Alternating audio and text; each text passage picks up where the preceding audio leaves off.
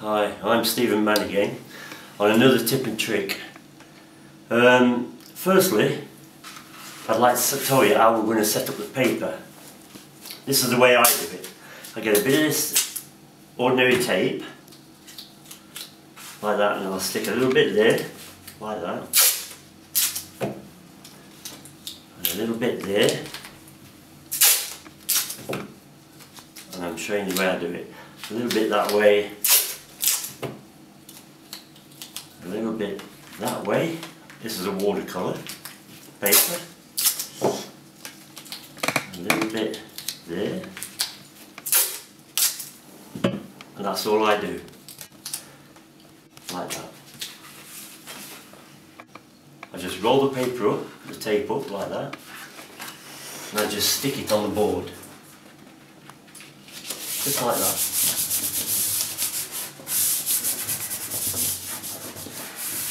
That's all I do. Then I've got the whole paper, and if I want to, I can mount that on top of a mat board to lift the paper.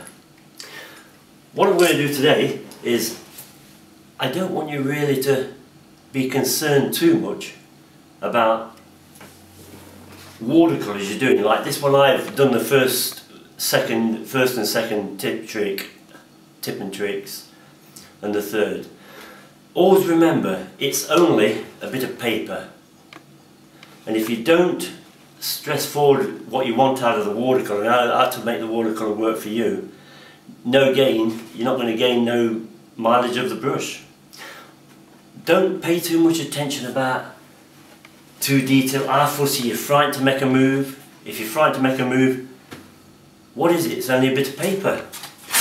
That's all it is. It's a watercolour, a bit of paper. Don't pay too much attention about it. We're not geniuses, but the most important thing is we've got to get some mileage done of the brush to find out what makes it tick. So pay no attention to little bits of watercolour papers or little bits of practice.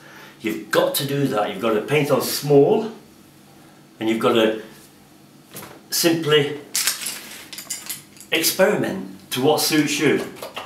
What I'm going to do today is we're going to get the rubber, and we're going to put a few clouds in on this piece here, and then we're going to let it dry a little bit, and then we're going to rub the lights in. So what we're going to do is stress on light and dark on this, and always carry some tissue paper with you. I'm like a child. I hold this tissue paper and clutch onto it, never let it go half the time.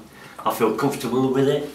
So what we'll do is we're going to put the light here and the darker there. We're just going to use this bit of paper, watercolour paper, and never chuck watercolour paper away.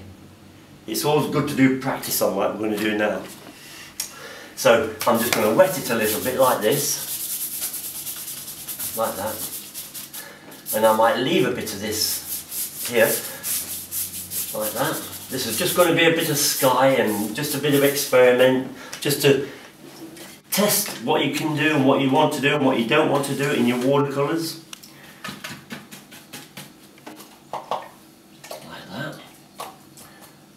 I'm using this big brush now.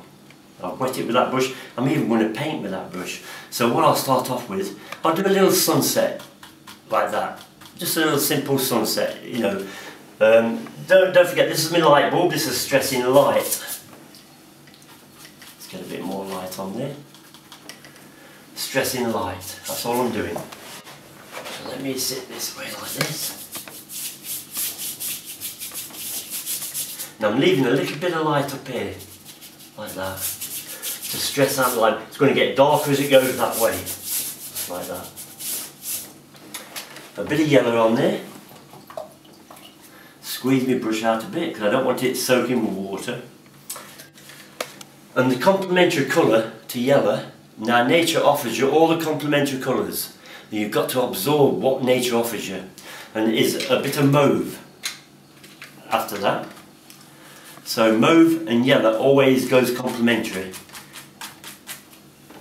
We'll get that bit ready.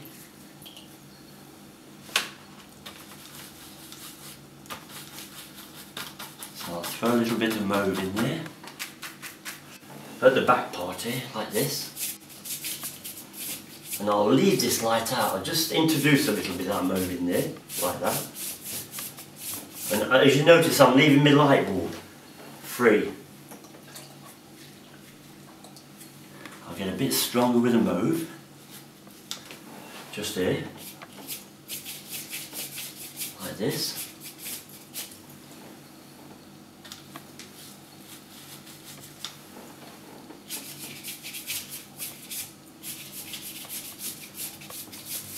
See, I'm getting darker as I get away from the light. And all these lines here, they'll all fade away and fade into each other. So don't worry about them too much. Squeeze that out and leave that there. And I'll use this little round brush. Now incidentally, I always use Roy Mac. Roy Mac brushes are superb in every way in watercolour. I'm going to add a little bit more Peruvian blue in there. It's a nice soft blue, like this, at the top right hand corner, like that, and subtly leaving some mauves coming through.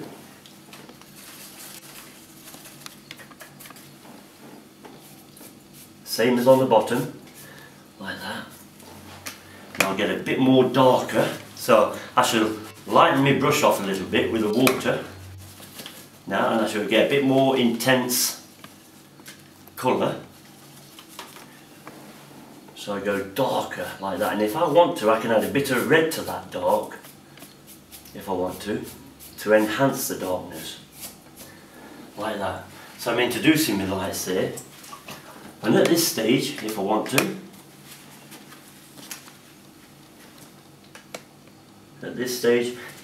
I can, like this, look, get my brush, clean it, wipe it on there, and I can also get rid of this outline and drag back like that if I want to, like that.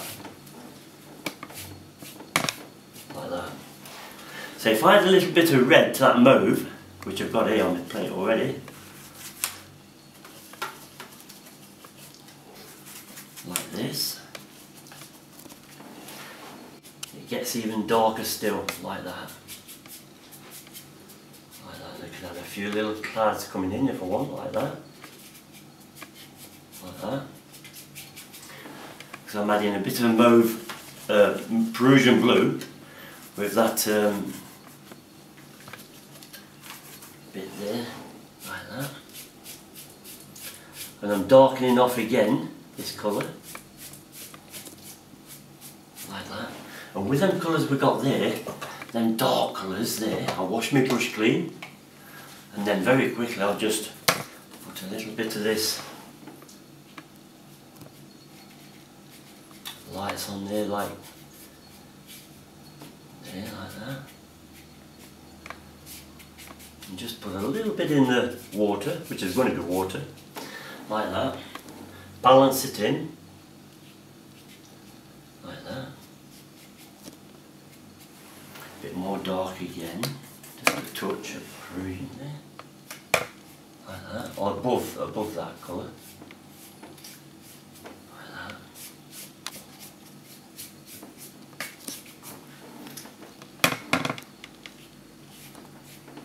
Now having done that, I'm going to put the little landscape in there.